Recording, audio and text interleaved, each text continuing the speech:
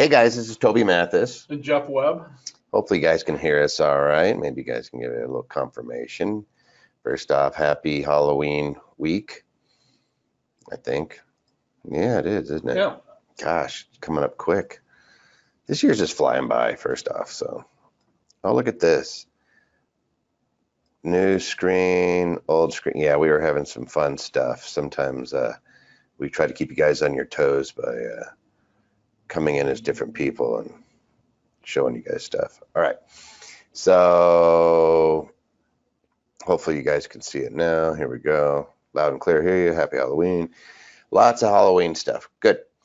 Well, we're going to jump in. We got a lot to go on. I decided to bite off a big chunk. And so we have a lot of questions to go through.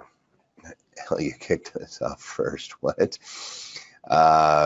Here we guys. You didn't like us since we got disconnected. Oh, somebody got disconnected. All right. All right. So hopefully everybody's back in.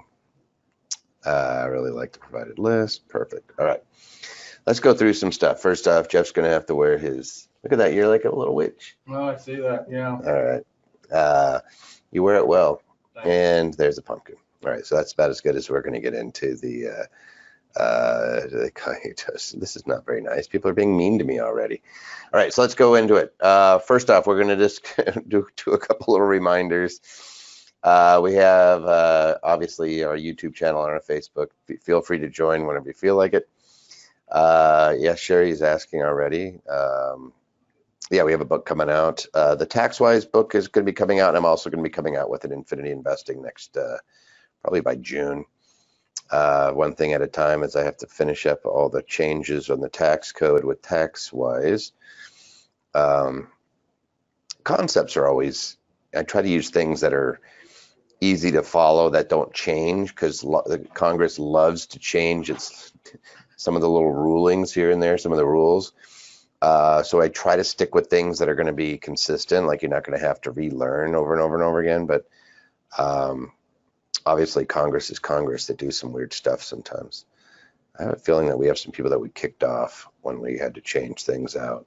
So there's a few stragglers. So we'll go back in here. Okay, I already paid my $2.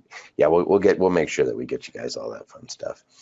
Let's kind of go over rules, and I'm going to change things up a little bit tonight because some of you guys are always yelling at me. Every event, I have somebody come up and just give me a lashing about not using the slides right. They say, you're answering all these questions that aren't on the slides. And I'm always saying that's because we get live questions that I do not post. So I'm going to try using a screen that says, we're answering live questions now. So you're not wondering whether the slides are not advancing. It only took us 100 and some episodes to make that change. But hey, slow learners, right? Right. You can always send in your questions via Tax Tuesday to Anderson Advisors. We are through the, I think it's the 15th. We have most of the questions that you guys asked that we're grabbing that were longer ones. So we are about a 2-week lag. So some people will come up and say, hey, I emailed you a question. I didn't hear it last time. And I'm like, well, there's a good chance that because we're going to reach out to you no matter what.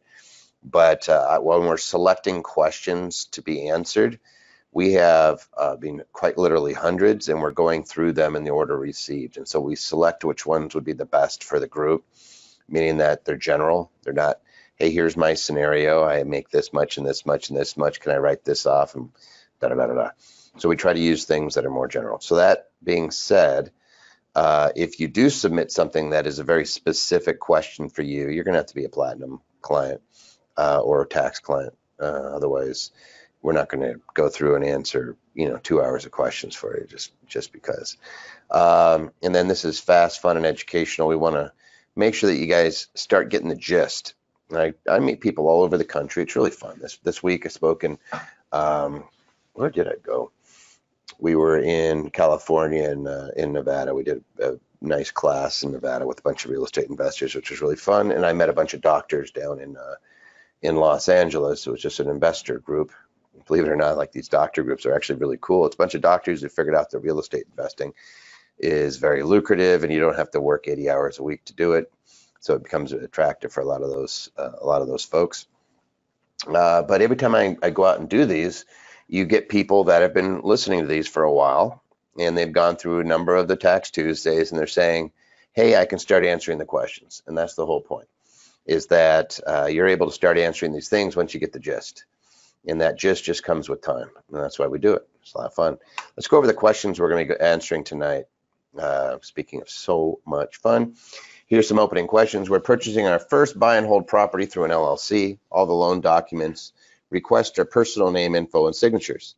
Thought an LLC was to help with protection via anonymity of personal information. How does one sign for an LLC purchase? We'll answer that.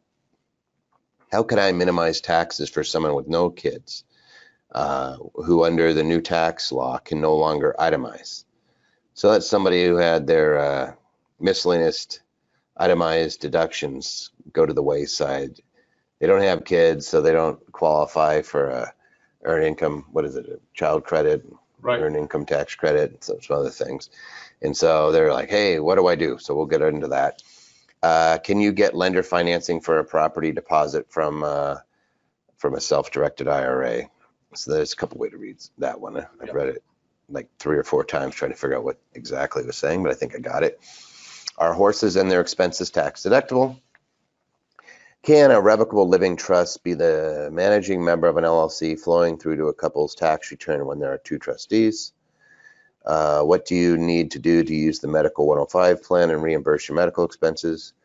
What is the meaning of DBA, and what are implications of setting up a business structure using DBA? Go over that.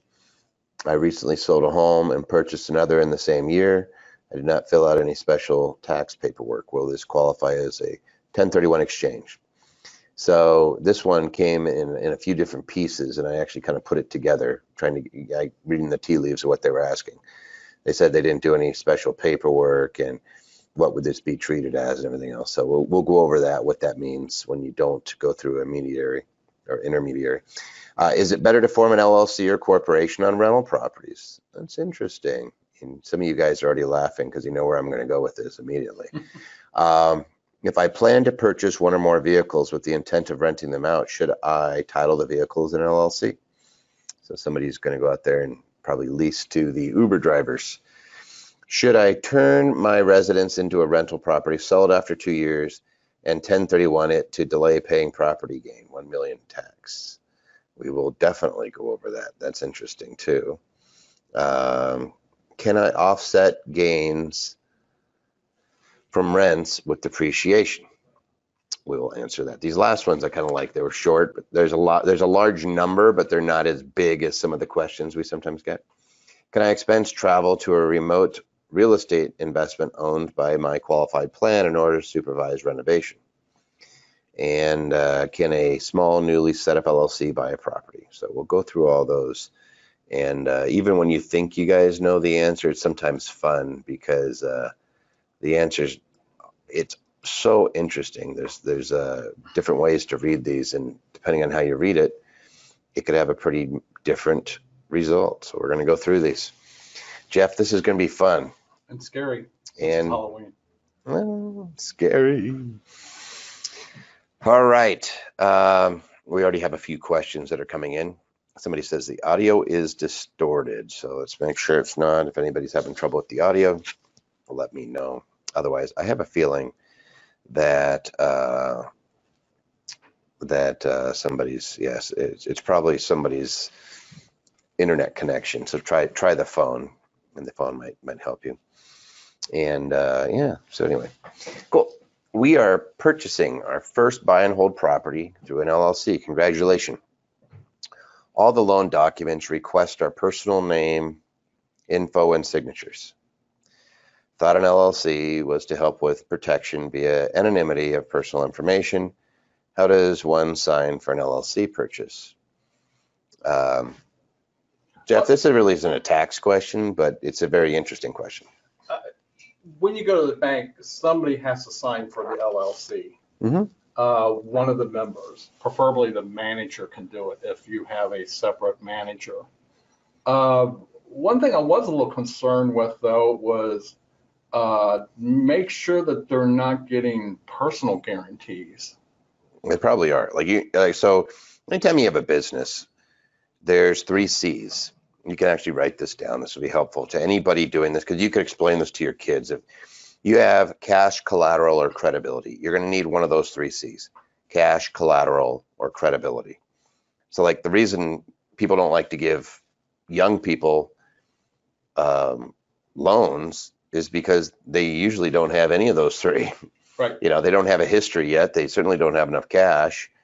And I've done this with businesses, by the way, where I'll actually go get a CD and you pledge it as security on a line of credit on a business so that the business starts to get credibility. So it's not just me. Otherwise, they're always going to look at the owner. So the collateral is the real estate. So that LLC has no credibility, so it's going to have to borrow somebody else's, and that's where the owner comes in. So almost always when you're financing property, your first bunch, probably your first 10 at a minimum, they're doing the direct financing with you. Once you have enough credibility and collateral, there has to be equity in those properties, then you'll start getting loans that do not have personal guarantees. And frankly, you'll learn that you don't really care whether you have a personal guarantee or not on the property. That in and of itself is not an asset protection issue. Like maybe there's something that happens on that piece of property and they go pull the loan to see who signed on it. That loan document and that mortgage or the security against that property is going to say that you guaranteed it. That doesn't put you in the firing line. Being a guarantor on a loan does not make you liable to tenants on that property. That would still be the LLC. And something we see a lot, like in refinancing of these rental properties, Mm-hmm. the banks want you to pull the property out of the LLC, Get it into the individual. get it into the individual, refinance it, and then you end up dumping it right back into the LLC. Yep. And somebody just said this. I bought my first property under my personal name. How can I change the title now from mortgage company to LLC name? Well, you don't change it from the mortgage company. You're still on the hook. So you're just transferring it into the LLC, or more likely than not, if you have a loan and you're worried about that loan, you're going to use a land trust. And there's somebody else who asked the exact same question. If you convert a rental home from a personal ownership to owned by your solo member LLC, when they say solo, yeah, single member LLC, how do you make this change on the tax forms? You don't. This is the thing. An LLC is a creature of state law. So we always have to look at things and step back and unpack them. So from a tax standpoint, this is more than likely 99.9% of the time completely neutral. And that's because you own the LLC and it's going to go on your Schedule E. The only question is whether or not you own that LLC straight up, or it's a disregarded LLC, meaning it exists for state law, gives you asset protection. But for the federal government and the state, they look at it and say, ignore that LLC and we'll look at the owner. So that's option number one. Option number two is if you and a spouse own it, or you and another third party, you might say, hey, you know what? Make it a partnership. In which case, all you're doing is saying you file an informational return called a 1065 with the IRS that says, here's how much money it made. Here's the owners. And that you get a K1 and it goes on your same Schedule E, just goes on page 2 instead of page 1. The properties are not all listed on your 1040. There's a summary line. It's just the summary from that LLC. At the end of the day, it'll make zero difference. The only difference between those two things is I'll have a somewhat cleaner 1040 if I do that partnership return. If it's no partnership return, then it's the same as me owning it personally. Now somebody's going to say, wait a second, I want anonymous ownership. Well, the anonymous ownership is going to be completed either using a land trust where you use somebody else or a company, better yet, as the trustee. And then from a personal title standpoint, if somebody goes and searches who owns that property, they will not see your name. If they pull up that LLC, you can have anonymous ownership in LLC. They don't see your name. If you have it in the land trust and they say, who's the beneficiary, other than in Arizona, and there's a slight workaround even there, other than Arizona, you do not list beneficiaries of land trusts. So you're just saying, hey, the bank knows that I am on the hook, and I am on the hook for that loan to that bank. but not to any other third parties. In other words, somebody trips and falls, they do not get to sue you simply because you guaranteed a loan or that you helped that company get a loan. I hope that makes sense. So in this particular case, if there was a land trust involved, would the trustee of the land trust actually be the person signing for the purchase? Yeah, the trustee would be signing. So the way you look at a land trust, the buyer trust, would be the land trust itself? if you're buying directly through the land trust, most people buy and they close in the land trust or the LLC, or they buy and they have financing. It's like this case, there's no way the lender is going to let you close in the name of the LLC. It's not going to happen. First time you do it, they're going to say you need to close on this individually. And the reason being is they want to make sure that they have you on the hook. They want to make sure that you're going to be responsible. So they're going to make you close in your name, and then if you transfer it afterwards, they really don't care because you're still on the hook. Do all states recognize land trusts? Yes. There's about 15 states with actual statutes. The rest of them are common law. How do you become an anonymous owner of an LLC in California? So Lana, I'll give you kind of a way to do it. It's a two-step. Number one, LLCs in California incur a $800 a year franchise tax. So I probably would use a land trust and have the beneficial interest held outside the state. But if I wanted to have an anonymous ownership directly in the state, I would create a Wyoming or Nevada entity that's anonymous, and I would have it be a member managed LLC in the state of California, which means the member is who's listed and that member is the out-of-state LLC. That's how you create anonymous ownership there. Somebody says, and here I should probably put my new screen up. This is a chance to do my new screen. My wife and I are starting a new single member LLC taxed as a disregarded entity. In the formation documents, is it necessary to list her as a member? If we do, have we moved away from a single member LLC and are now a partnership? So Kevin, the answer to that question is, are you in a community property state? Because if you're in a community property state, then you both can be listed. If you're not, then technically you're a partnership when you're both listed, and you would then file a partnership. If you want to avoid filing as a partnership and you're in a separate property state, then you set up a living trust with the two of you guys as trustees, and you guys are both beneficiaries, but then you have only one trustee own the LLC. That's a little tricky way to do it, and the courts are already, the IRS is already cool with that.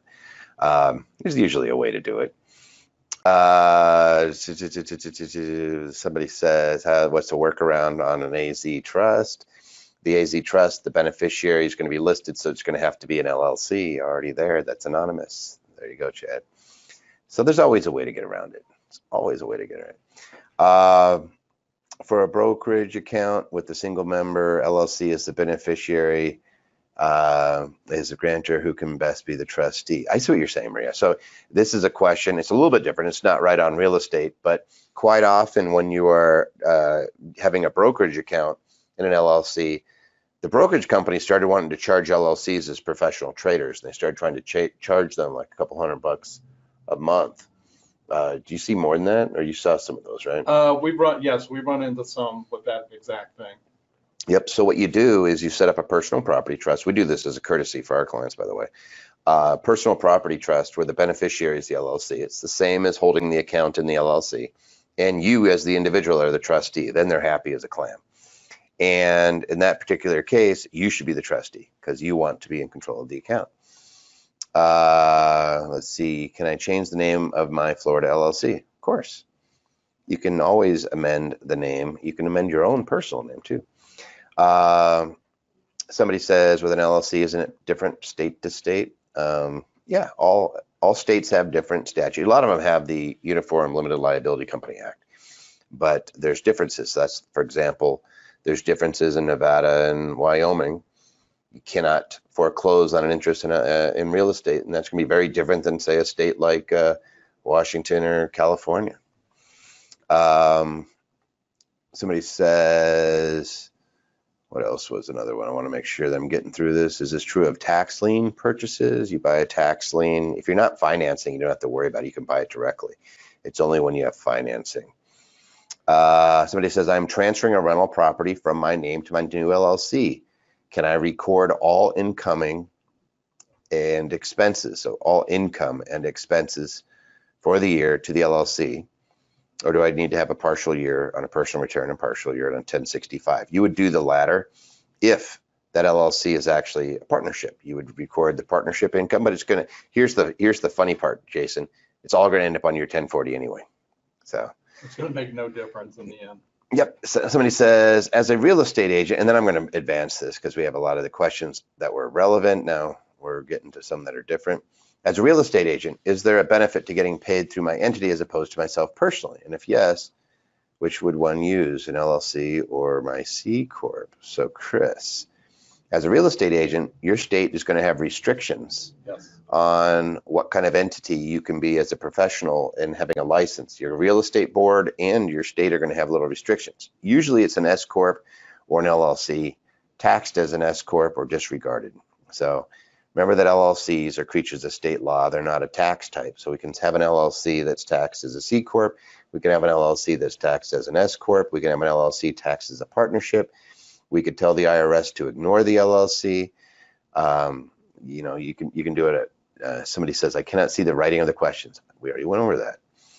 We are answering questions right now that are submitted via the chat. You guys can't see that because names are associated with these, and I don't want you guys seeing your names with the question in case you say something that could get you in trouble.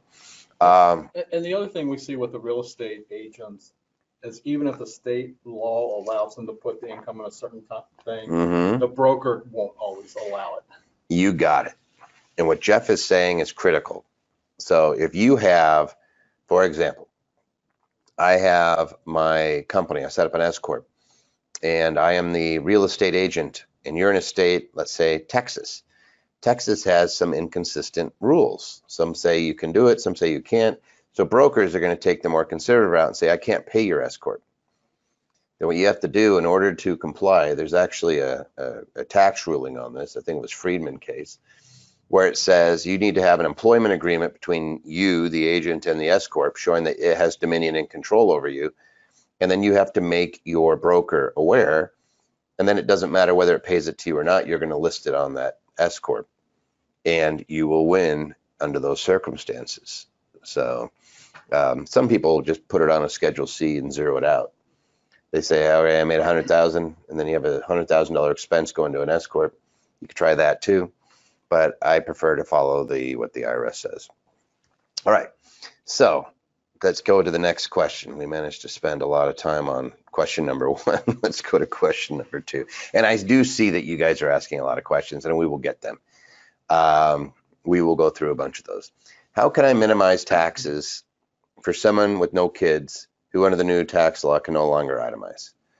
Jeff, what do you feel about this? This has a big it depends answer to it.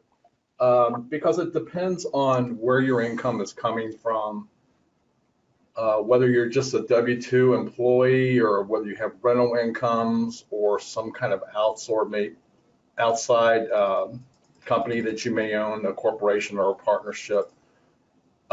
So there's various things you can do, whether it's retirement contributions will lower your income. If it's money coming from other entities, there are other ways to minimize some of that income. What say you? Well, so whenever I'm kind of like this process person. I always trust the process. So if I have somebody who, and I don't care who you are, it just happens to be if you're single, no kids, maybe you're married with no kids, but you don't have miscellaneous itemized deductions, so you have your standard deduction. That standard deduction is step number 3 in my world. So step number 1 is calculate all your different income types. And how do you minimize your taxes is you keep that income from hitting your return. So if I have income coming from a business, I'm going to try to keep that from just jumping onto my return. If I have income coming from rental properties, then there's a way to start pushing that up into a management entity to keep it from hitting my return. If I have income from a business and it's all going on my Schedule C, then there's a way to keep that. I could put that in a C Corp, I could put that in an S Corp, and there's things I could do to keep that from hitting my return. Step number 2 is when you were looking at adjusted gross income, what are the areas of adjustment? So you're going to be looking, like Jeff's saying, you're going to be looking at IRAs, you're going to be looking at HSAs, you're going to be looking at anything that's going to adjust your income. And then last but not least, we're going to get to where we have deductions, and you guys all have a standard deduction. And the problem is those standard deductions are really big now. So we have these huge standard deductions. Now, a lot of you guys aren't getting the benefit of your charitable giving. You're not getting the benefit of your mortgage interest. You're not getting the benefit of your state and local taxes. You have a $10,000 limit. We saw a lot of people just get hammered on that. Yeah, that's, I mean, like really bad. We're talking about people with $60,000, $70,000, $80,000 of state and local taxes that they couldn't write off. And you're going to say, all right, how can I minimize taxes? Well, I'm going to get the money out some other way. So for example, and I'm sorry to give you guys a long answer, but let's say that somebody has a home. I want the home office deduction. And I don't want a home office deduction as a sole proprietor. I want an administrative office in the home that their employer is reimbursing them. So the employer gets a deduction and they don't have to report the income. And I'm going to write off somewhere around 15 to 25% of all of my expenses associated with my home, including my utilities and everything else. And I'm not going to have to report it. But I had to make sure that that never hit my return as income. So I need to have a business. I have to have an accountable plan to do that. That's why you hear me sometimes going off on accountable plans. You have to have an S or a C Corp from a tax standpoint. So yes, this could be an LLC tax as an S, LLC tax as a C Corp. You gotta have one. Otherwise, you can't do that. Last but not least, there are things that when we look at the deduction side, now I'm looking at things and I'm like, all right, maybe I can't deduct this, maybe I can get some real estate professional status and make a big deduction on the depreciation. Maybe I can give, maybe I'm going to really work my Schedule A and I'm going to give a whole bunch of money to a charity. Maybe it's my own charity. Like maybe I set up my own operating nonprofit that I can toss a bunch of money into. That'll reduce my taxes for sure. Maybe I'm looking at credits. Maybe I'm looking at solar credit. Maybe I put hey, I get a 30% solar credit.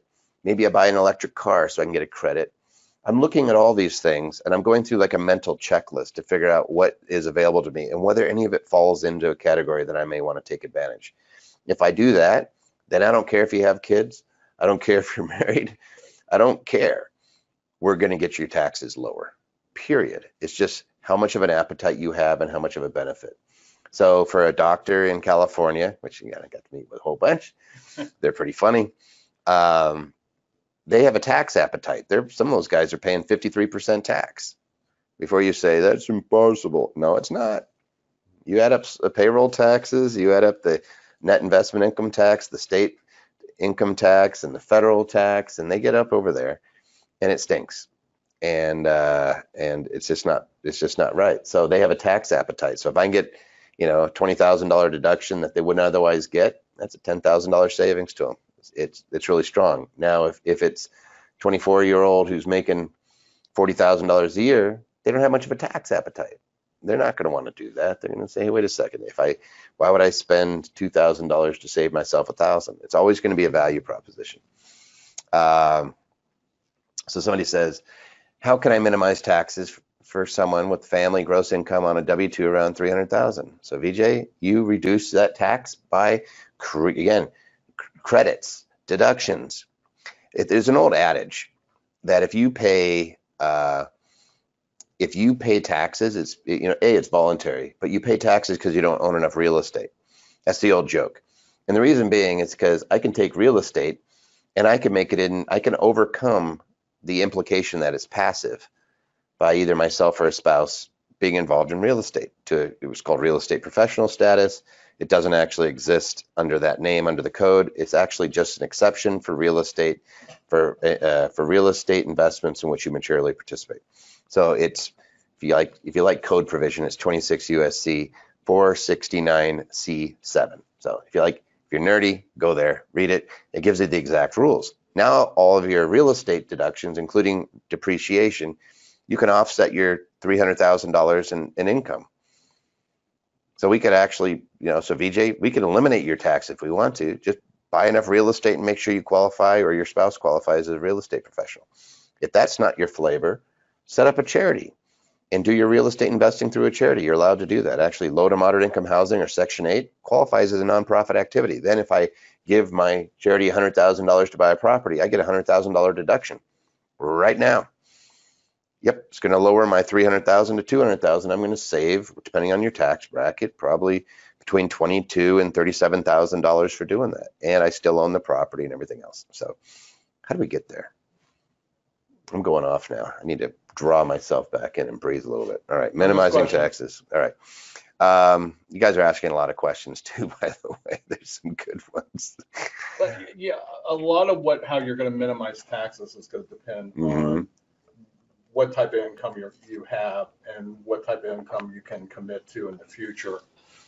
Capital gains, we have opportunity zones. We have opportunity zones are great. Contributing appreciated assets to charities. We have selling off your losers to minimize your gains on capital gains. So there's every item seems to have a number of ways to do this. There are so many cool questions right now. And so we're going to go one. So based off of what you just said there, really quick, how do you keep your rental income going onto your income on your tax return? So now you're thinking, meaning you get a star because you're thinking right. Hey, this income's going to hit me. How do I keep it? Well, we offset it. There's a deduction called depreciation. Now, if you follow the IRS guidance and you just, like, let's say I have a rental property that's I'm going to assume it's residential. That's 27 and a half years. That's the MACRS, modified accelerated cost recovery system. That's the default. That default isn't what you're required to do. You can change that and you could say, hey, wait a second, parts of this house aren't going to last 27 and a half years. It's going to last 5 years. The carpet's going to last 5 years. Paint's going to go away. The doors aren't going to last 27 and a half years. The appliances aren't going to last. The electrical system is going to last, 15 years. Well, if it's less than 20-year time period, you can write it all off in year one. That's how you keep that income from hitting you, is you accelerate the depreciation that negates the income. You still have the money, but you don't have to pay tax on it. That's how you do it. And it keeps it from ever hitting your tax return. Another one, Rory says, well, how does this accountable plan work? Well, same situation. Let's say that I have rental properties and I have rentals income being made. What I would do is pay a corporation to be the manager, my own corporation, and then it would set up an accountable plan. And it would reimburse me for things that benefit it as the management company. It's my family management company. Now I'm going to get my cell phone, my equipment, my computer, a chunk of my house. I'm going to get all these things, miles and medical, dental, and vision, and all these things, and I'm going to write them off. But I'm not going to have to report it as income. It doesn't go on my 1040. So we just eliminated a big chunk of tax. Does deduction apply to both free and clear as well as properties with leverage? Yes, it does, Kevin. How do you keep your, somebody says that already. I have W-2 rental properties. Is it recommended to open a property management firm under my wife and contribute to retirement for her? Usama, you get a star too. So Mina and Usama both get stars because they're starting to think tax-wise. Hey, if I can get that property into if I can get the money into a corporation, then I'm either going to get it out to myself tax-free, or I'm going to let the corporation pay tax, or I'm going to pay it to somebody for services rendered, and I'm going to defer it into a retirement plan, and I'm not going to pay any taxes. How about them apples? I'll take that action all day long. Absolutely. You guys are nailing this. Somebody says, okay, I lost my job mid-year. Now I want to go went into rental real estate. Great idea, because rental real estate pays you whether you want to work or not. What is the best approach to prep for taxes? I have 3 units. What I want to do, Kevin, on that is you're going to want to calculate how much the improvements are on that property, how much income is coming in, and we're going to determine how much tax we want to pay. And you have a choice. By the way, I could choose to just write off 5-year property, 7-year property. just 15-year property, take bonus depreciation, not take bonus depreciation. I have so much control. And the accountants, for whatever reason, they always say 27 and a half years. And that is just, I mean, that's kind of lazy. That's all it is. What if I'm already enrolled in a 401k from a job? Can I do beyond that amount? Well, your 401k, your deferral is for you only, but you can contribute to multiple 401ks, and you can go up to the, what is it, 56,000 this year? Yeah, so you can contribute, assuming you're under age 50, 19.5? 19.5 total, but Is that it $56,000 limit is per employer, per employer per 401k, right? for 401k. And that's based off of 25% of your salary. Correct. So yeah, you can actually contribute 100,000+ Right. into 401ks. Your employers can do it for you. You can do your own. That's so cool. When do you need to create a resolution for an LLC and what types of situations? Okay, that's kind of a funky one. Any major decision you want to back up with writing. The way I tell people is if you fell off the face of the earth and somebody tried to figure out what you were doing, they would need to have a paper trail. You should be able to tell what that company was doing based on that paper trail. So if you weren't there to explain it, you just want to have a written explanation, that's all. And the way I always look at it is the amount of respect you show your business is the amount of respect banks, judges, and other third parties will show your business. So just keeping a paper trail keeps you out of trouble. All right, there's a whole bunch. I do cost seg, then sell in 1 to 2 year items. We don't have to recapture. So there's just, so there's very little benefit. All right. All right, here's how it works. When I accelerate depreciation and I sell even 1 or 2 years later, I've actually had cases. I could, like, it was in the webinar we did about 2 months ago with Eric Oliver. There was a great example where we did a cost segregation right before selling a multi-unit, and it saved the taxpayer $70,000. And the reason being is this: when you depreciate under straight line, you have to recapture that at your ordinary income tax bracket, capped at 25%. So if you're in the highest tax bracket, the most you're going to pay is 25%. When you do accelerated depreciation, then you are either paying ordinary income on the fair market value of that piece of property when you sell, or it's long-term capital gains. Long-term capital gains being capped at 20%, also being taxed commensurate. It could be either 0, 15, or 20%. So when somebody is doing this and you're just going to hold it for 2 years, it really depends on how old that property is. Yeah. So if I have 5-year property, I've had the unit for 3 years, I do a cost segregation on 5-year property, it has no value. That's going to be taxed as long-term capital gains, and I'm going to get an accelerated depreciation for that extra year right now. That's like a tax, or that's an interest-free loan. It's really hard for those things to not pencil out to be beneficial, unless it's under 250,000. But everything else, I've yet to see situations where it wasn't a tax benefit, and then it just becomes, is the tax benefit worth the cost of doing the cost segregation? So if the cost segregation is $2,000 and it saves me $6, some of you guys are going to say it's not worth it. If it's $2,000 and it saves me $60, then you're crazy not to do it. All right.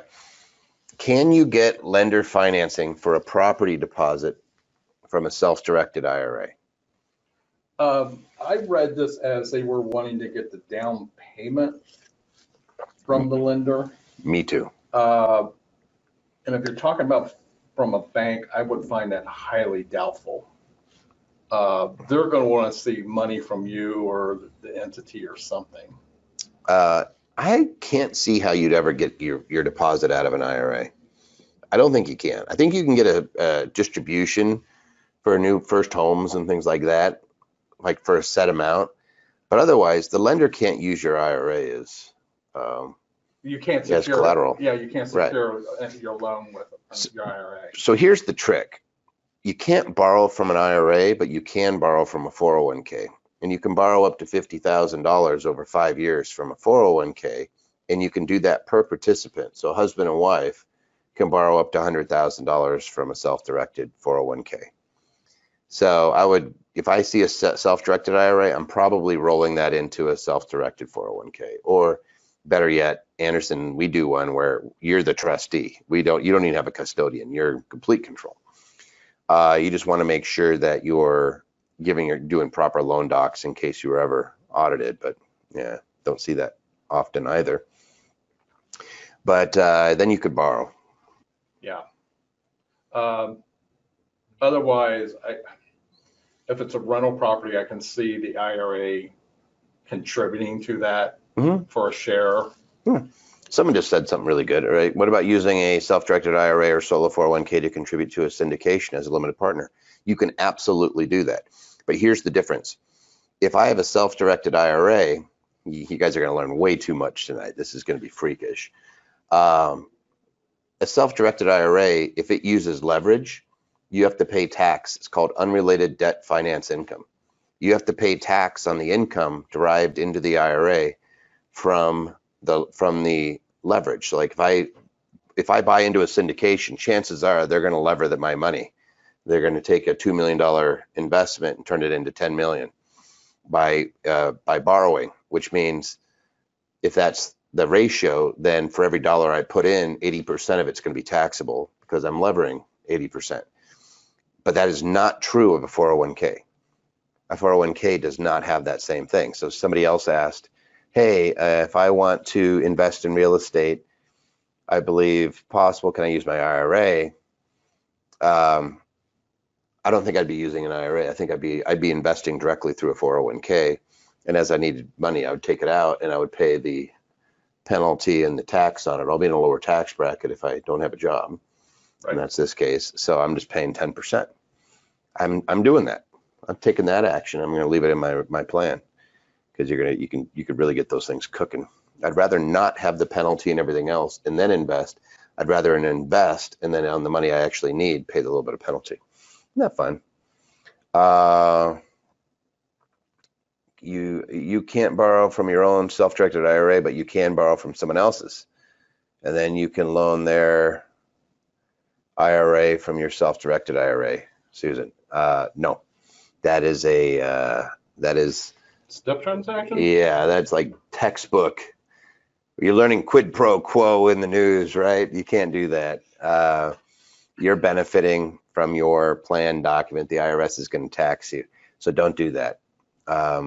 That's really bad. And what IRS looks at when they look at these step transactions and quid pro quos is they disregard all the different steps and say what actually happened. Yeah, you both took money out of your accounts. So that's really, really bad. This is why we do not show your names when you're asking questions, in case you do it. What about a 401k that is rolled over to an IRA upon leaving an employer? You can still roll that into another 401k, but that 401k, you roll it into an IRA, and if it's self-directed, you could do it.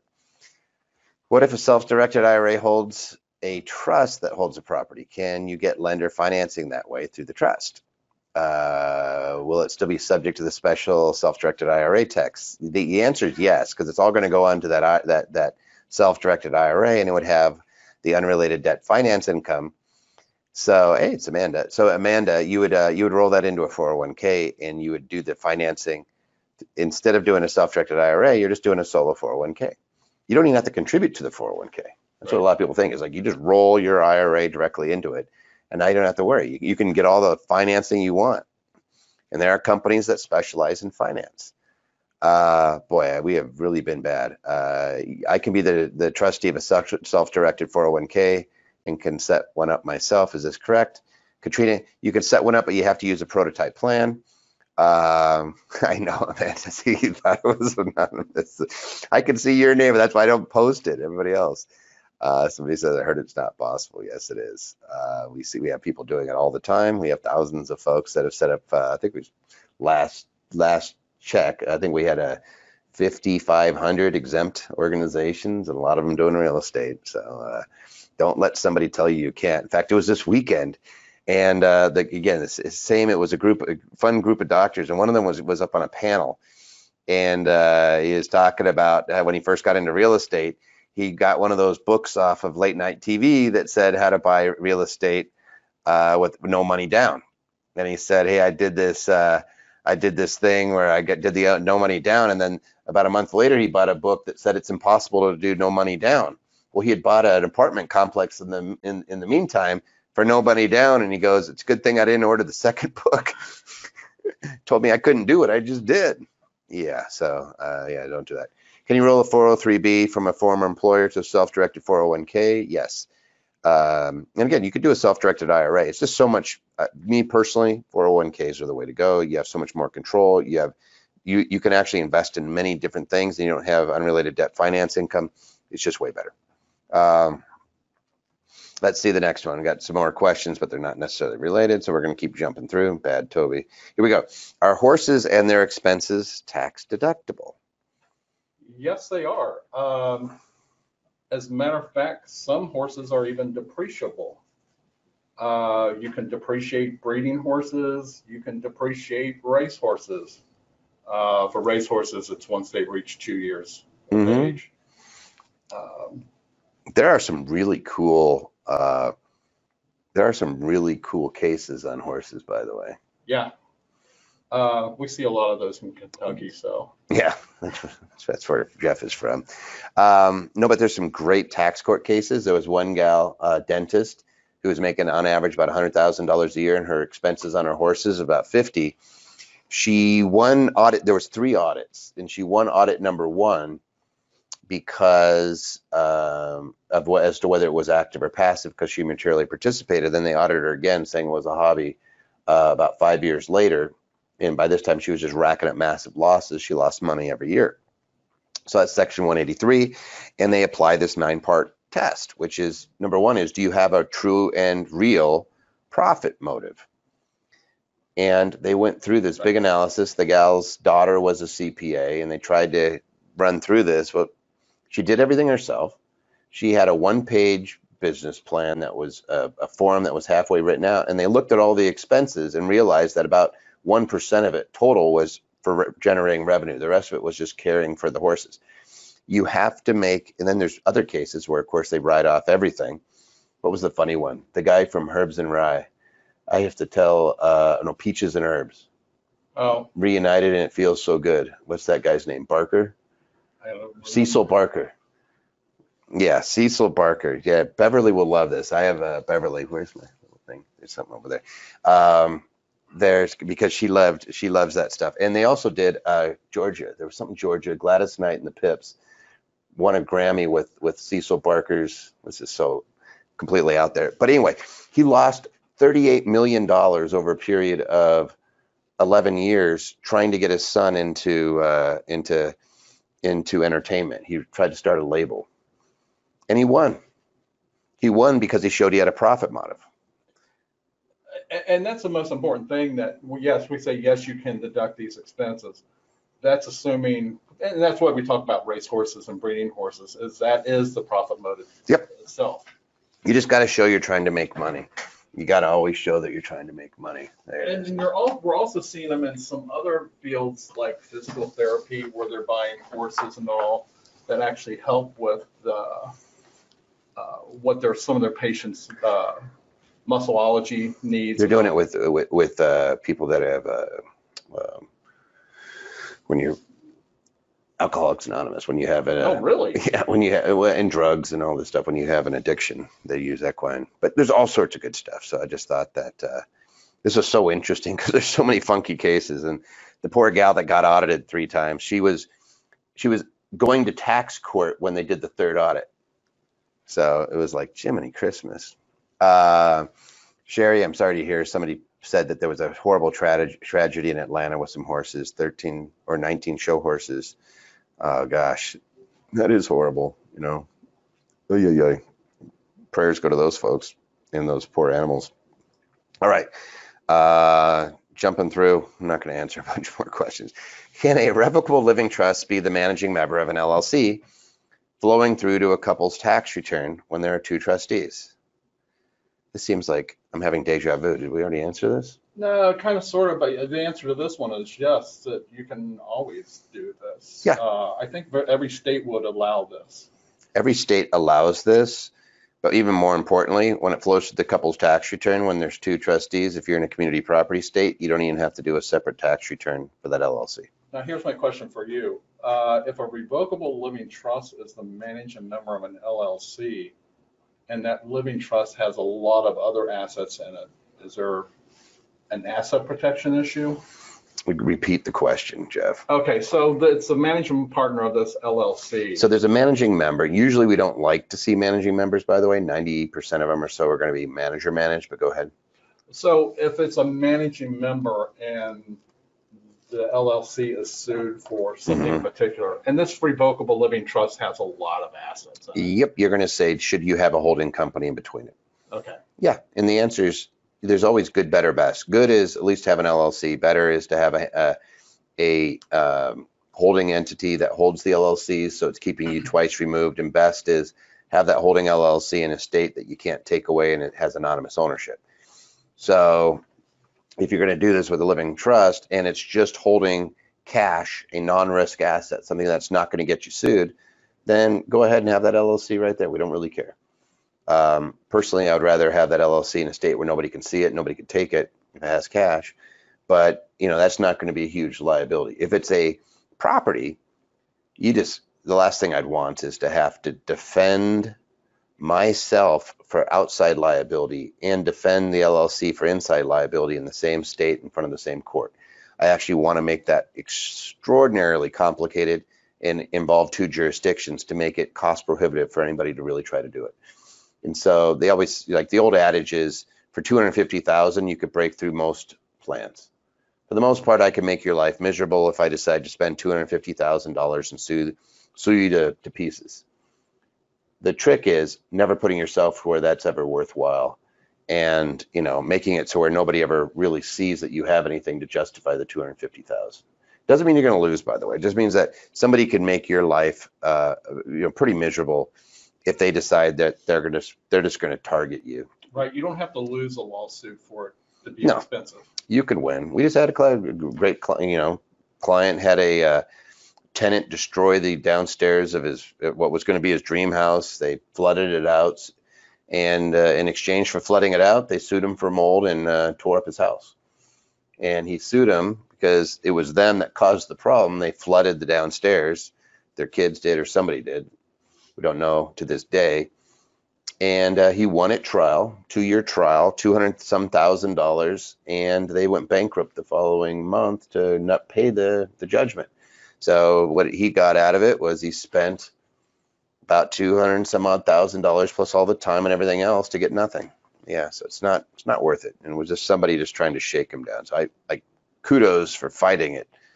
No kudos for the fact that you can't get it. You're better off just having it in an LLC where you're like, this is the max that I'm ever going to lose.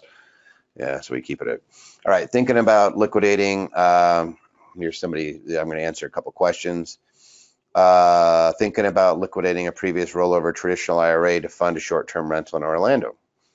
I'm under 59 and a half. Is there a strategy to avoid recognizing the amount as income? I already know I am out 10%. You're going to have income if you take that out, unless you fall under a category of a hardship. Even with the hardship, I think that's just going to get rid of the penalty. Yeah. You can avoid the penalty if you do a 72T election, which is taking out equal distributions. I think you have to be 55. And even the hardships are very specific as to what is allowable. Although I hear it's changing in 2020.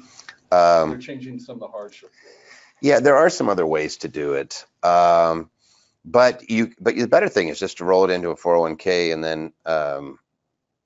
and then invest through the 401k. And then if you need money, borrow it. And if you need money and you can't afford to pay it back, then pay the tax only on that portion of the money, which you can do that through a 401k. You cannot do that through an IRA. IRA, it's either good or bad. When you take a distribution out of the 401k, the portions that, if you choose not to pay it back, there's portions that you could have as tax. And here's one of my issues. I've seen this often with people in financial straits, owe money to lenders, creditors, and so forth. Most times retirement money is protected from those lenders. They can't touch it. Yeah, we call it OJ money. OJ has I think it's over 60 million right now that he owes the Goldmans, and they still can't touch his pension or the distributions therefrom. But as soon as you pull it out, it's free money. Only the IRA. You pull it out, then it's free money. But even in a pension, the distributions are protected. So that's why OJ he has to stay in Clark County right now. He lives in Summerlin. Yeah. Because he's on parole. So he has to live out here. He still has his unlimited homestead in Florida, and he's still getting his distributions out of the NFL players. So like, even with that huge judgment, they can't do anything. There's just nothing they can get. All right, somebody says, hey, husband and his two sisters, they're doing an investment in LLC. Husband has a Wyoming LLC, but the sisters don't. How do we complete the anonymity? You don't have to worry about it, Lisa, because the anonymity is through the Wyoming. The one with the sister, that LLC, is chances are the sisters are going to be listed. There's no anonymity. If you wanted anonymity for the whole thing, you would have to put it in a state where there's anonymity, which is really going to be Nevada and Wyoming.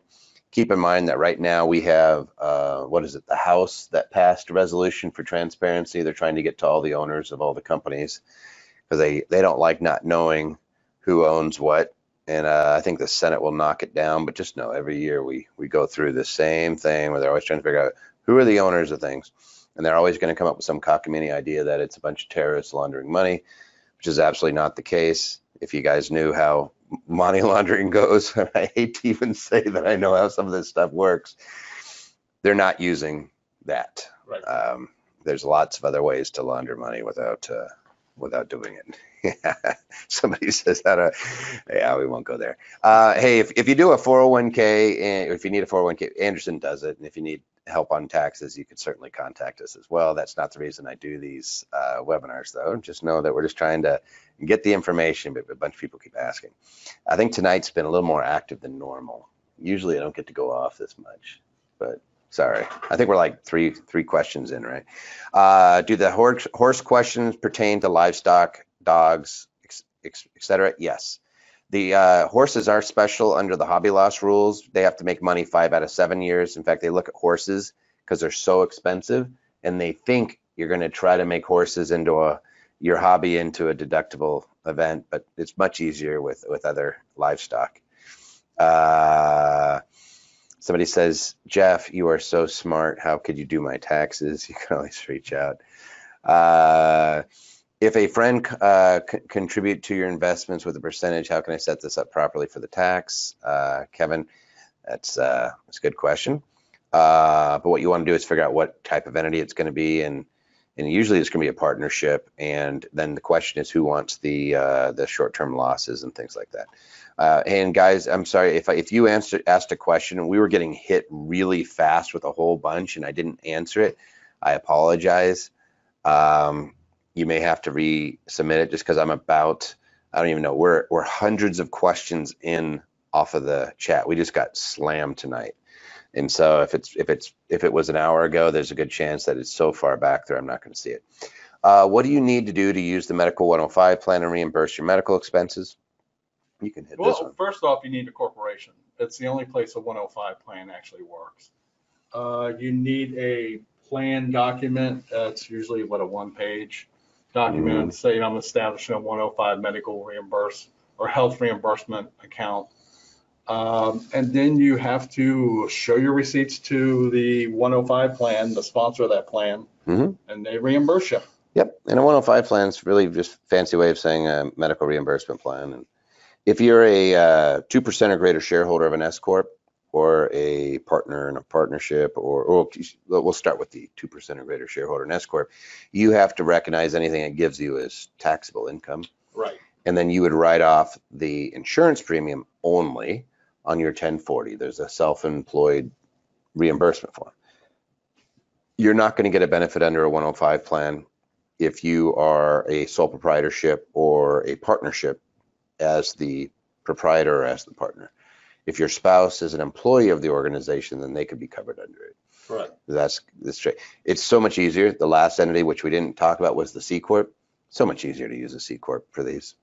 Then you don't have to recognize any of it. If it's a C Corp and it's just you, husband and wife, small company, then it's so much easier. And keep in mind that if you have full-time employees, that they are also part of this 105 plan. Yep.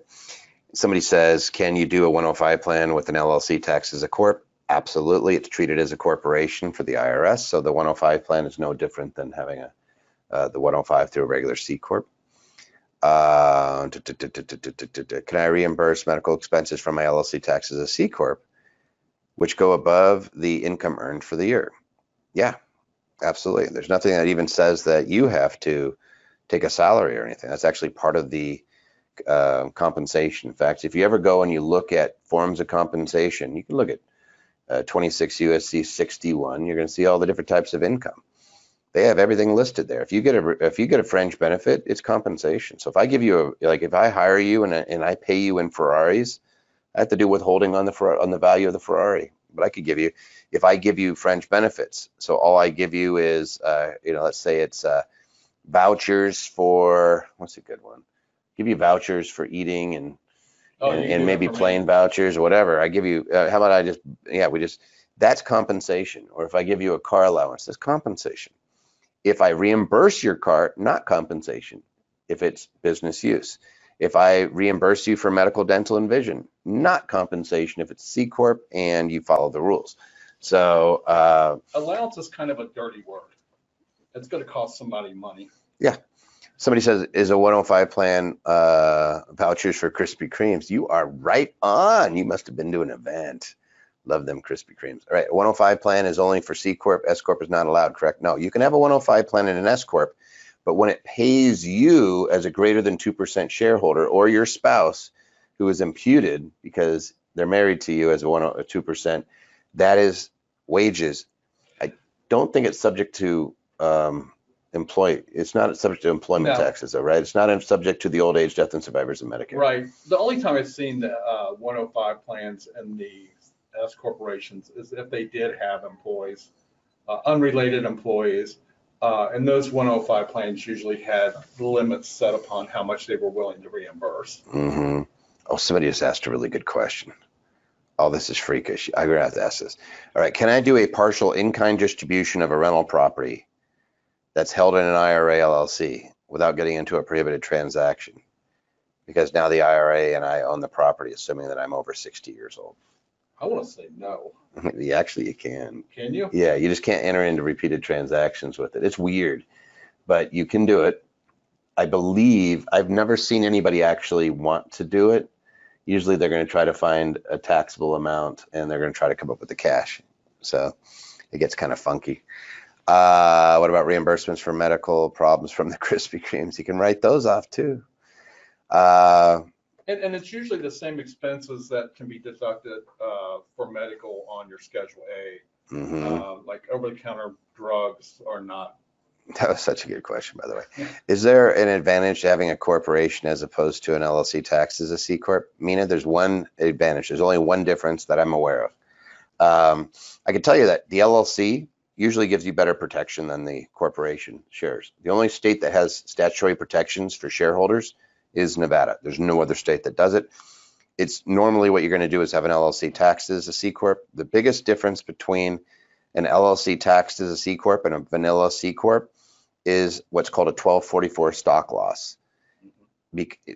When it says stock loss, they don't say that means membership interest in an LLC. And all that is if I have losses in a C Corp up to, let's say I lose $30,000, I have lots of expenses and I don't make any money, and I get tired of running that C Corp, I can dissolve it and I can take that $30,000 loss in the C Corp and write it off against my active ordinary income, my W-2 income. I can do that up to $50,000 per shareholder. So a husband and wife could write off 100 grand. I can't do that with an LLC taxed as a C Corp. If you did this LLC taxed as a C Corp and you did that same transaction, you'd have a capital loss of 30,000, right? Which could or could not be offset capital gains, but it will not be. You'll be able to write off $3,000 per year against your W-2. You just carry it forward. So that's the difference. It is possible, or you just sell the property inside the LLC. So Jorge, when you're asking about the in-kind distribution, it is possible. In fact, you can actually partner and buy with your IRA and buy property. That's not a prohibited transaction. It's the continued transactions between you and that property that become the issue. But what if I already own the property? Then I don't see how it's a prohibited transaction. In fact, you can, as long as, Can I sell part of my interest to my IRA? I've seen people do that. Okay. I'm not sitting here today. I don't know if I could answer that question. I'm just trying to put you on the spot. No, I'm sitting here thinking about it because I know that you can, if I am buying that interest from my IRA, like, I don't believe that I could just enter into a transaction where I buy it. I think that I'm going to have to use it. I mean, some third party is going to have to acquire it. Okay. But I think I can turn it into cash, and I think I could possibly swap it out for something of equal value. But I just know that you're just being an owner. You're an owner. Usually, what you're going to do is set up an LLC, and you're going to distribute, and you're going to pay tax on a portion of it on those distributions. Being a partner with your own IRA or 401k is not a prohibited transaction. In fact, there's a whole thing called a ROBS transaction that you do where you can actually partner and use the money from your 401k or IRA to buy a business. A lot of people use it for franchises. Buying and holding a 10-plex with a non-spouse partner in Ohio, both residents of California. Best way to structure where to form the entities. Kush, what I'd probably do is have a Wyoming entity just to keep you from having California seeing you. You're still going to see your K1. You're still going to pay tax. And then any of the properties that it owns, I would have an in-state entity. So like I would have an Ohio entity own the 10-plex, and the owner of that Ohio entity will be the Wyoming entity owned between you and your partner. And then you could do that over and over again. Somebody says you can pay your accountants with Krispy Kremes. Heck yeah. They're just like cash here. All right, let's keep going on. What is the meaning of DBA, and what are the implications of setting up a business structure using a DBA? DBA means doing business as. In some places, I know Los Angeles County, they call it a fictitious name. Yep. I like the idea of DBAs. They're not foolproof, but I kind of feel like they add a little more anonymity too. Yeah. So if I go to Chuck E. Cheese's, that's not who actually owns that place. Right. Chuck E. Cheese's would be, yeah. Jeff Webb franchise or Jeff Webb LLC. How about Anderson DBA. Business Advisors? I don't know if anybody ever noticed, there's nothing behind that name. Yep. Anderson Business Advisor is a DBA of Anderson Law Group PLLC. Correct. So all a DBA is it's a registration, usually in the county or city or state. Everybody's different. Like Wyoming, it's the state, and it's called a fictitious name. I think that you have a fictitious name statement in Texas. You could do the Clark County, for example, in Nevada, we don't have a state registration. You have it per county. Then, or Washington State is a statewide. But you just say, I'm doing business as Jeff's Donuts. Right. And it's ABC Inc. doing business as Jeff Webb's Donuts. The DBA is just a database saying, hey, here's a business name. You cannot put LLC after it. You cannot put Inc. after it. You cannot put anything else. Now you're just saying, hey, I need to look to see who the actual owner is. And so it's not uncommon for a corporation to have multiple DBAs and be doing business as different organizations. Absolutely. Yeah. And the implications, it's nothing more than a name. It's just pointing to some other entity. It has no tax ramifications. A lot of people will use a DBA for sole proprietorship. It's like Jeff Webb doing business as Jeff Webb's Donuts. There's no asset protection under that. There's no tax. Like you're going to be a sole proprietor. You're going to be a Schedule C. And for example, I have a company that is a really boring name, and it doesn't explain what I do. Yeah. But I could call it DBA Taxes Are Us. Yeah. So you could have a really boring, anonymous, named company, hint, hint. And then wherever if you're going to go do business in a state, you say, I'm doing business as Jeff Webb's Taxorama. And hey, if I'm going to go into Texas, I'm going to be, Redneck Texas or Taxes. It's just because I go to the Redneck Country Club. I like that. Yeah. Well, that sounds horrible. Doing business as anonymous, somebody says.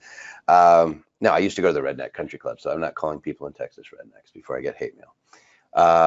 But you just, something cool, Longhorn Taxes. And then if you're in I'm from Philly, flying high taxes, fly Eagles fly.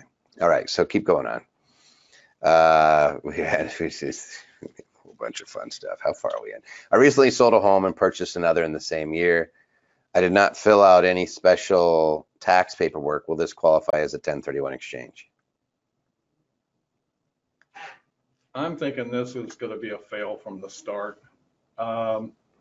You probably sold the home, received the cash, and then purchased another home. And the problem with that is you can't touch the cash. The qualified intermediary has to touch it. Yeah, it's going to be a fail. The other problem is you have to, within 45 days of selling the first home, you have to identify what you may be buying. So, yeah, this is not going to work. You can't do a 1031 as an afterthought. Yeah, but here's the thing: is if you sold a home and it was your personal residence, we could still 121 it. If you sold the home and yeah, there's another one that's going to be fun too. I love it when they do the 121 and the 1031 exchange together. But this house, so I purchased another in the same year, sold it, purchased another. You may be able to qualify to opportunity zone that if you did it this year. Oh yeah. So you may still be able to do it, but the 1031 exchange, you can't touch the money. You have to have an intermediary in there from the 121 is the somebody's asking that 121 is the home exclusion for capital gains on your property that you lived into the last 5 years. Redneck Country Club in Houston. Yeah. Do you know what it's called now? They changed the name. I think it's Republic. Shoot. I think it's something Republic. Anyway, the Redneck Country Club's really cool. They, who is it? Jet Lending. They do free beer and food every month. Good group, by the way. I love those guys. Eddie Gant over there at Jet Lending's good dude. All right, let's see. Keep going. Is it better to form an LLC or a corporation on rental properties? Now you know what I'm going to do, right? Yeah, go ahead and say it. An LLC can be taxed as a corporation. An LLC is not actually a tax designation. An LLC can be a partnership, a disregarded entity, S Corp, C Corp, trust, whatever you want it to be. So is it better to form an LLC or a corporation? Well, you don't really want to have a corporation for rental properties, period. Yeah, I was going to say that would be my last choice. Yep. So I'm going to make it real simple. You want rental properties to flow onto your personal return. You do not want them going into corporation. And the reason being, corporations just have income. But they have a little problem, and that is if they give a shareholder an appreciated asset like a rental property and you take it out to refinance it or do anything else, that is taxed. All the appreciation, whether you sell it or not, is taxed as wages. Yep. The day that it gives you that property. Yeah, Republic Country Club and Barbecue. There you go. You guys rock. Texans are pretty darn cool. All right, we got to keep rolling on because I'm way late. We're not so horrible. We're not terrible. Yep. If I plan to purchase one or more vehicles with the intent of renting them out, should I title the vehicles in an LLC? So you're probably renting them to like Uber drivers or things like that. So two things on this is, yeah, I think that they definitely should be put in an LLC because there's a lot of liability without renting out vehicles. The other thing is they need to be titled to the entity or person who is actually doing the renting. So like, is it different with this? Well, so are you saying that, let's say I put them in ABC LLC and I rent them to drivers, it needs to be titled in ABC LLC. Yes. The drivers, it's not going to be titled in the driver's name. No, correct. Right. So yeah, and I 100% agree with you. The way that they do these is I've had clients that do this. They buy a bunch of Priuses or Corollas. There's a few different vehicles. Some of the there's a few vehicles that are in the $13,000, $14,000, $15,000 range that don't cost much to operate, that they like to rent to the Uber drivers on a weekly basis, Lyft drivers and things like that. You'd put them in an LLC to keep them from flowing over to you, because as Jeff said, when you are the lessor, usually you're not going to get too drawn up into drama. You're just exposed to the loss of the vehicle. The driver is who's going to be responsible, but they could try to say that you were negligent in leasing the vehicle to a driver. The other thing you do is you make sure that you have commercial insurance. A lot of folks just go get regular insurance on a car, then they use it in commerce. They'll put it in a company name or something, and they don't realize that that's a different type of insurance policy. That's a commercial policy. And one other thing I would suggest is immaculate maintenance records on your vehicles. Yep. Yeah, absolutely. This is lucrative though. This is something I did in college. I used to work for Alamo Rent-A-Car when they first got going, and boy, they took off. They made a ton of money because they weren't tied to any car places, and some people would just give them cars, say, hey, Wow. we'll pay you to put 10,000 miles on this one, so that the new market wasn't as saturated. It's pretty interesting. Management company is protected better as a C or as a corporation or LLC. Protection wise, you're almost always going to be better as an LLC, but it can be taxed as a corporation. Let's keep going on. We're getting close. I know we're over, guys, but we're having fun. Should I turn my residence into a rental property, sell it after 2 years, and 1031 it to delay paying property gain, $1 million in tax? So you have $1 million. The answer is yes, and that is a great strategy. That's what I thought. Jeff, do you want to lay it out for him? So to get that section 121 exclusion, the $250,000 or $500,000, you have to have lived in it for at least 2 of the last 5 years. Right. That doesn't mean you couldn't have rented it out for the last 35 months. Yeah. And moved somewhere else. Yep. So then after that time passes, it looks like 2 years they lived in it, and then maybe 3 years they lived in it and rented it out for 2 years, and then they decide to sell it.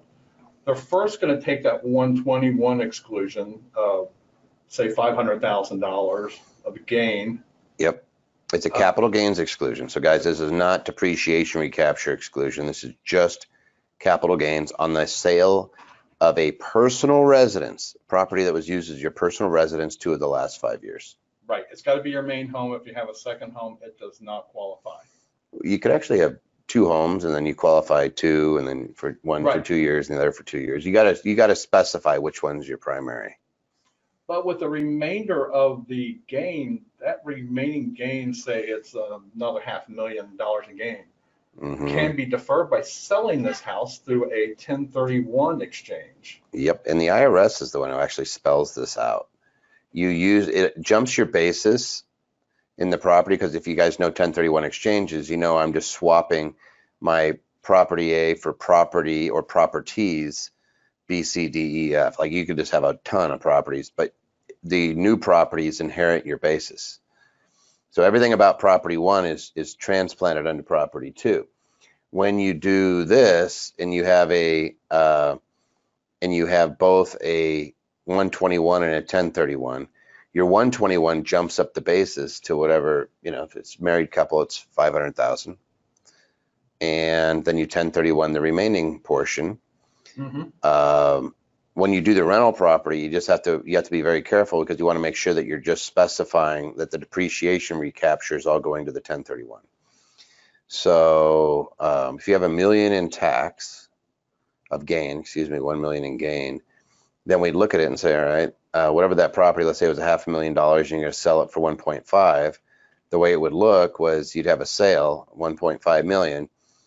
You'd have the basis step up for the $500,000, the 500,000, 121. So your new basis in the new property would actually be $1 million, and you're deferring $500,000 a gain. Yep. And I'd forgotten about that. The 121 does step up your basis. Yeah. I mean, again, when we do these things, you're spelling, like you're following, like here's the IRS guidance. It's pretty straightforward. It's just knowing it exists. Most accountants don't, and, most people don't.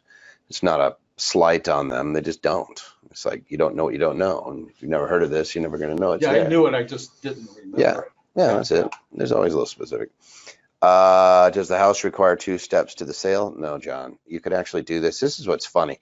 Guess what? You could make that 131 into an investment property, rent it for a few months, and then go move into it.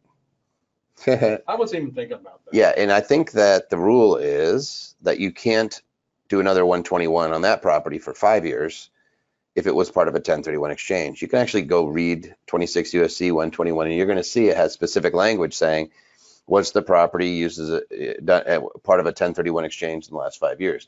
They're letting you know right there, hey, it's okay. We know that you're going to do this. You know, if you live in Manhattan, San Francisco, certain really expensive places, Hawaii, yeah, it gets really annoying. So it's like, hey, so it's kind of fun.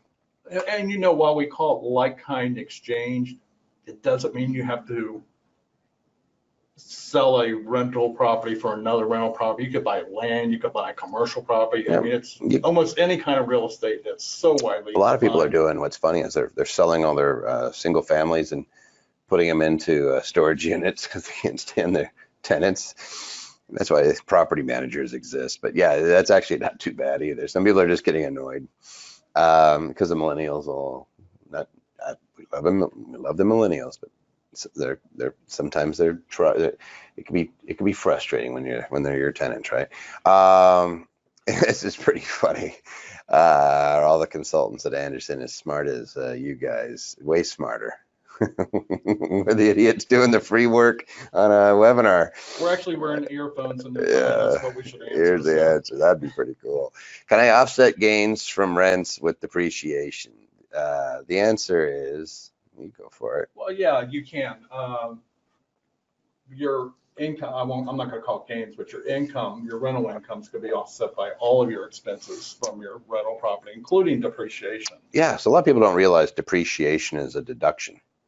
So it's a tax deduction. So if you start looking at everything, you always look and you say, all right, income, adjustments, deductions, credits. Yep. And you start looking, you say income, there can be exclusions from income. So like if I get reimbursed by an employer, I exclude that. I don't have to report it. Now I have income. Are there adjustments that I can take against that income? And then are there deductions that I can take? And then are there credits that I can apply towards my taxes? Way funnier than Clint. They like you way better than Clint, by the way. We'd have him in here, but the ceilings aren't high enough to fit his head. That's horrible. Who says that? I never heard that. Yeah, no, Clint's awesome. He's been my partner for 20-something years. He's a great guy. He's really funny when you watch him on stage too. Yeah, the only issue with this is if you're not a real estate professional, how much you can actually deduct on your return may be limited. So here's an easy rule. So if you make active income, and you have then there's active income, there's capital, there's portfolio, there's all this fun stuff. What we look at is what type of losses do we have? Do we have ordinary losses, active losses? Do we have capital losses from the sale of capital assets? Do we have passive losses from things you don't materially participate in? And real estate is considered passive per se. So if it's investment property. So if you have depreciation, it can't offset your other types of income unless you fall underneath one of the exclusions. And we were talking about one of the exclusions earlier, which is, again, 469C7, 26 U.S.C. 469C7. You go there and you look at it, and it's going to say, here's the exclusion. And this, you have to jump through the hoops. It's 750 hours for one spouse, with it being more than 50% of your personal services, and you have to materially participate. You hit those, you get to take, if you have depreciation that creates a $100,000 loss, you get to offset your W-2 income with it. So it becomes pretty, somebody that says, can depreciation offset W-2 income for an Airbnb business on a Schedule C? So that's great question. And the answer would be pretty much kind of a yes, because you get your depreciation and you're an active participant. But I believe your real estate is going to be sitting on your Schedule E under those circumstances. You're going to grab the depreciation and you're going to use it on Schedule C. And I could see somebody putting it on there. I'm just not sure whether you get to put it on your Schedule C or whether it's sitting on your Schedule E. Yeah, I mean, even with the short-term rentals, I'm not sure that you're providing substantial services. Our in-house belief is that, oh yeah, that's right, you have to do the substantial services, then you get ordinary loss, which means you got to do a lot more than just be an Airbnb. You got to start looking more like a hotel. Yep, otherwise you're not getting it. Yeah, so the Airbnb, the way we suggest people do it is they have a corporation that is the host, and you rent your property to the host so that you're getting rental income, passive income with the depreciation. You're trying to get that thing as close to zero as possible, and then you're trying to offset and write off everything else on your corporation. I would not put it on a Schedule C. simply because your audit rate, as of 2018, $100,000 a year business, the audit rate was 1,200% higher for for Schedule C versus an S corp, and about 800% higher for the Schedule C versus a C corp.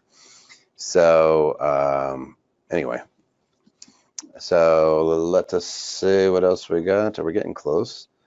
Can I believe? Geez, we still got a bunch of questions. Right? Can I expense travel to a remote real estate investment owned by my qualified plan in order to supervise renovation? The answer is kind of weird.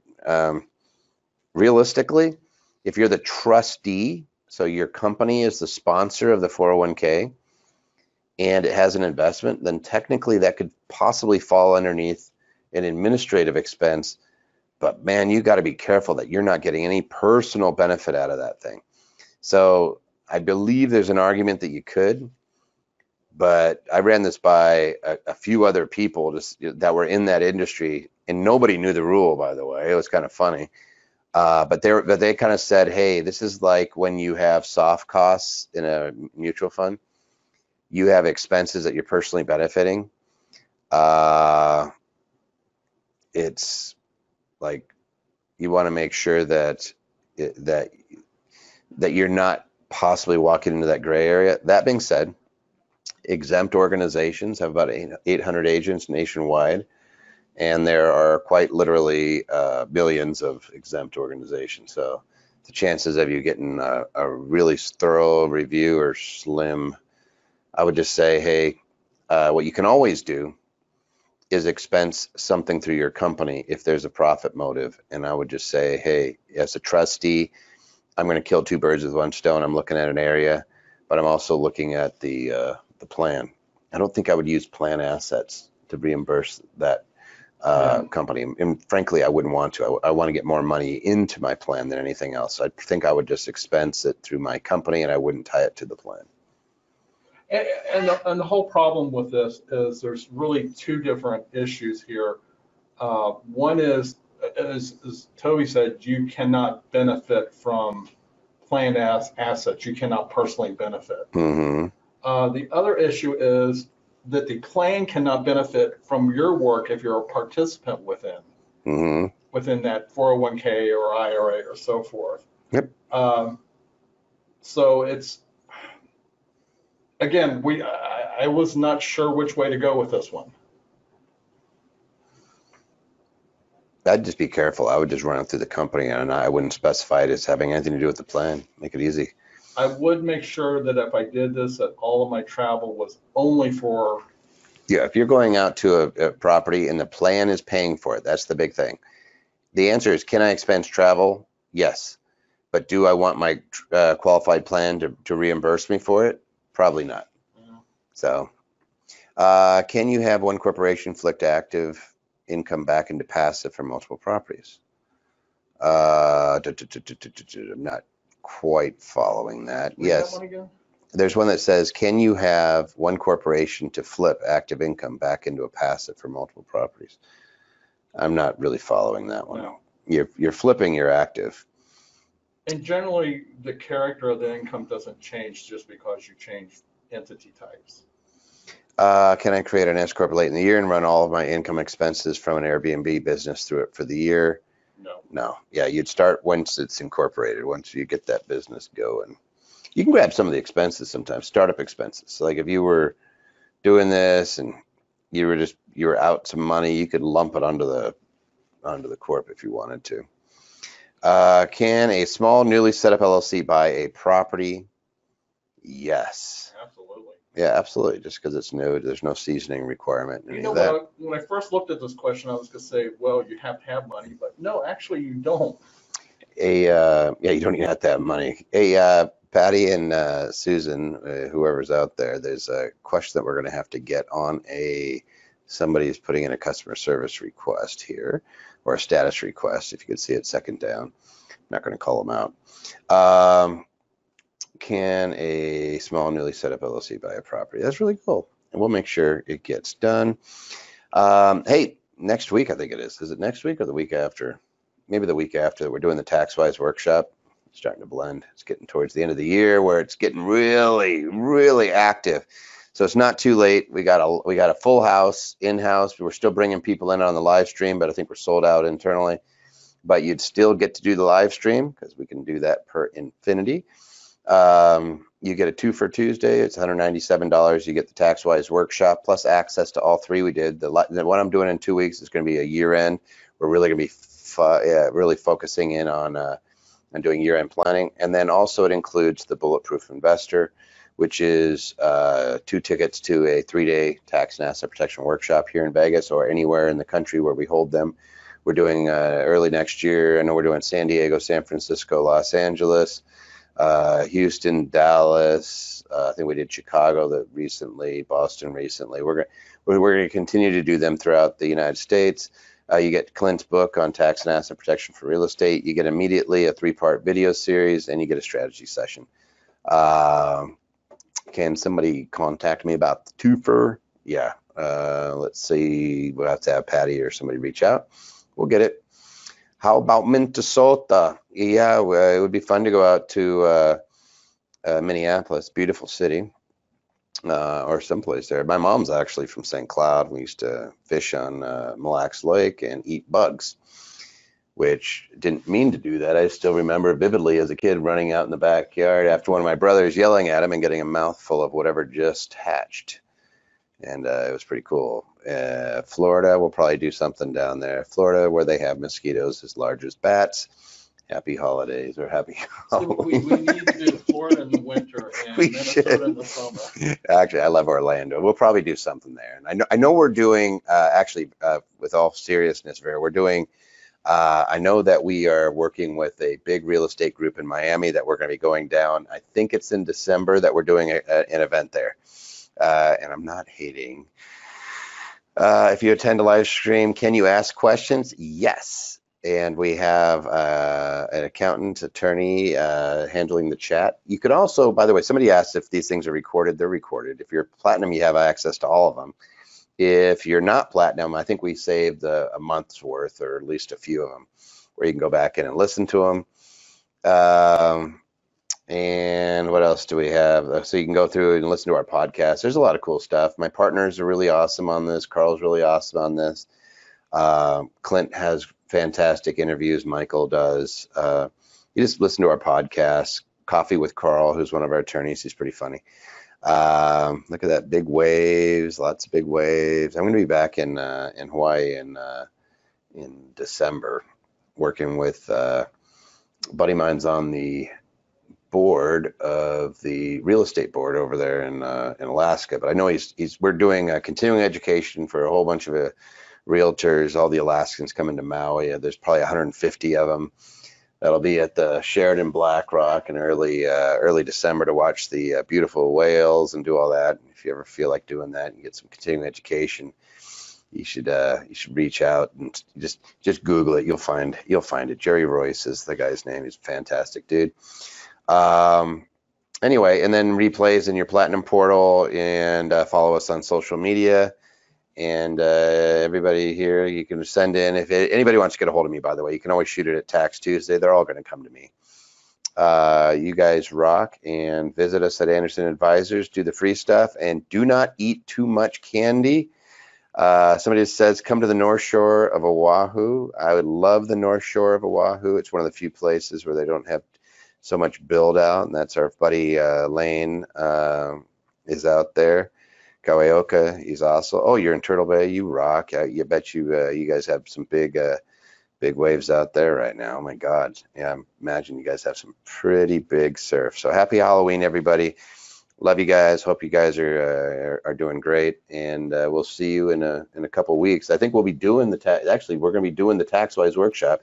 We're going to bring you guys in live to do this. You're going to have to come down to the TaxWise workshop, and we'll do this live as a live stream. It'll be a little different. Be a lot of fun though. Thanks, guys.